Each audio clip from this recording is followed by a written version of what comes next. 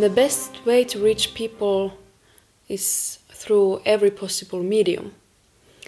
Myself, I prefer books, but it's definitely not the best way to reach people, probably just the opposite.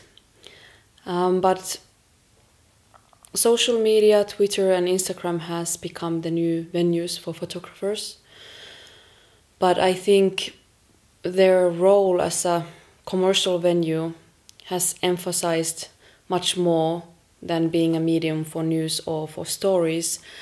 I think photographers can have a revolutionary venue in this commercial scene where you can actually use these channels for real stories and creating social impact, for example.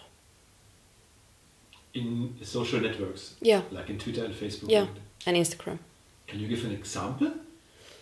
For example, if you are a photojournalist who have a cause that you're trying to raise awareness for, in social media it's very easy to create a campaign or a fund that you can actually engage people to participate. And I think social media or Instagram is a great example that you can reach tens of thousands or even hundreds of thousands of people and actually giving them some kind of opportunity to be part of your project.